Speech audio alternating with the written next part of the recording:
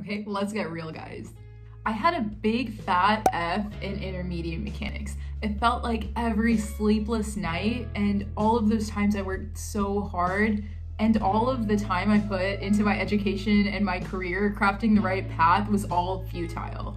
My hopes disappeared into thin air and I thought this F would follow me forever. That I wouldn't get a job because of it, that I wouldn't get into grad school because of it. I literally thought that no one would ever take me seriously again. Sometimes failure feels like it automatically cancels out every good thing that you've ever done in your life. And trust me when I tell you that that is a momentary feeling. Hey guys, I'm Priya. For those of you who may not know me, welcome to my channel. I'm here to tell you all things college. Check out my intro video if you don't know me, and definitely hit the subscribe button because I'm very new to YouTube and I want to teach you guys everything I learned throughout the grueling experience that people call college. And if you don't know me, I loved college, like I loved it, but this video is going to go into what I learned from failing in college. Just a quick interjection, this video isn't just for, people in high school or people in college. It could be for anyone who has ever felt like they failed something ever, because I know all of us have had that happen at some point or the other. And I really hope that my story and everything I learned from my story can help you. So this video is organized into two parts. The first part is about that entire toxic feeling, that cycle of failure, and I try to organize it. Like, I know failure is so messy, but I try to organize it and I call it my diagram of the downward spiral. So that is the first part of the video. The second part of the video is the 3 tips I have to actually overcome that failure and go back to that curious, fulfilled and happy person that you are. So join me for this journey and I'm gonna completely expose myself and talk about when I failed. So a little background, I was an astrophysics major in college and I just graduated last year, and being one of the few women in physics at the University of Chicago, imposter syndrome was a real thing. I never felt like I did good enough and I was almost satisfied with those mediocre grades because I thought that that's all I could do, that was the best I could do, honestly. And my first 2 years in college, I didn't do great. Like, I had probably like a B or B minus average, but then I failed and then I learned from it. And my last 2 years in college, I had a 3.8 GPA, like average, and I took grad physics classes and still managed to get A's. So trust me when I tell you that failure, honestly, I won't say it's the best thing that's ever gonna happen to you, but it pushed me in the right path. But let's go back to where it all started. The first part of the diagram of the downward spiral is being extremely average. This is where failure starts. When you're average, you expect nothing more of yourself. You stay in that lane of being average because when you're doing great, it is motivating. You are pumped. You want to keep doing great. And when you're doing horrible, you're motivated to get better, But when you're average, there's like a lack of depth in your motivation and what you care about. You're okay with being average. That is nothing that anyone should be striving for. So when you are in that place of being average, you know that there's something missing, that you're not working hard enough for some reason, whatever that reason may be. You have to admit that you are average. Like, if you can say you are, it's for a reason. There's something stopping you from pushing through that barrier and getting to that place where you're extremely happy with yourself and doing the best you can. So that's the first part of the spiral, and that's exactly where I was. That averageness though then leads you into complacency. Complacency is when you are okay with being average, and that is the scariest part because no one should be okay with being average. Always strive to do better. When you are complacent, you don't strive to do more, you don't think about how you can do more, and you're almost giving up. You're okay with not doing more, being in that stagnant space. And when you're complacent, that stagnancy just gets worse and worse because wherever you are, you stay that way. And if you do a little worse and a little worse and a little worse, that's your new normal. Especially when you're complacent, you have no motivation to do better. If you slowly keep inching towards doing worse, that is your new normal and that's where you stand. So going back to my story, I was, getting B's, B minuses, some C pluses, some C's. I also had some A's, but in my physics classes, I was extremely average, like probably below average in the bell curve sometimes.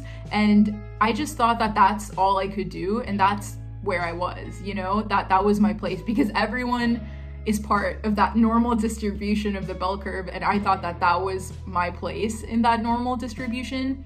It was not, okay? It was not, but I thought that. And I kept slowly inching towards being worse and worse. Like a B- would fall to a C+. And it just kept going on like that for my first year and a half. My first year was fine, and then it just kept slowly getting worse. And I didn't really change anything. And that's when you fall into failure. That is the last part of that downward spiral. That's when it really hits you. You see that F, and for some of you, that might be the trigger. And failure doesn't have to be an F in your class. It doesn't have to be something specific. It is just that feeling of despair where you know it can't get worse, where it feels like everything has been taken away from you and that all of your hard work meant nothing. That is when you start backtracking and you try to think about what even led you to that point, what led you there, and how you can slowly get back up. That was the linchpin for me. And this could happen for many reasons. People have a lot of different reasons for letting yourself be average, fall into complacency, keep getting worse and worse, and then ultimately end up in some sort of failure, whether that's a grade or whether that's something in your personal life. It happens to everyone. I don't know anyone who felt like they didn't fail at something. So once you get there, that can be one of the most powerful moments of your life, because that's when you sit down and you think about how to get out. That's something that you probably didn't think of throughout that whole downward spiral. Now you're forced to. So let's move on to the second part of the video, which is a bit more motivating, where I tell you the 3 tips that really helped me. The first one, acknowledge the importance of mental health. I talk about this in the things I wish I knew before I started college, because this is one of the biggest things I wish I knew. When you're in high school and you're really trying to get into college, you're just stressed out all the time, or wherever you are in your life. It is a lot of stress, and in this day and age, everything has become a competition, so that stress is almost normalized. People think that that's okay. People think sleeping less than 8 hours a day, stressing out at night, staying up all night, studying, all of that has been normalized, but that isn't normal. That's unhealthy. So you have to keep your mental health in check. Your brain is just as important, if not more important, than the rest of your physical body. And if you're exerting yourself mentally, you will not be happy. And if you're not happy, you will not accept yourself, and you will never get to the point of doing the best you can. So acknowledge mental health, find out what works for you. For some people, it might be therapy. For others, it might just be going on runs. For others, it could be meditating or cooking, whatever works for you. Figure it out and incorporate it into your life so that it becomes a habit. The second, brainstorm your motivation for doing better. Sit down and write out the reasons you want to do better, where it's going to lead you. Because when you're sitting down thinking about how average you are, there has to be a motivation for you to want to do better. It could be to get a job that pays you really well. It could be to get out of financial debt. It could be to provide for your family. Whatever it is, find out that motivation and use that to hold yourself accountable. You can't hold yourself accountable if you don't know what you're doing it for. So brainstorming that is really important. That could happen in so many ways. You just write it out in a journal, write it down in a piece of paper, whatever works for you. Spend some time and really think about why you want to do better. And the third tip, and the last one that I have for you guys, is to create actionable items to keep yourself in check. And this is probably one of the hardest things to do, because it's really easy to try to organize your life and write everything down and, know what is going to help you, but never actually do it. Actions really do speak louder than words. Here I am throwing out all of these cliches, but trust me, it worked for me. And it's very easy to know what the right thing to do is for you, but to actually do it is a completely different story. Take me, for example. I love running, and I know that it really helps me because you just de-stress. Like, that's how I de-stress, and I know it helps, so I try to do it as often as I can, but then days go by where I don't go on a run at all. I feel very lazy, I feel dull.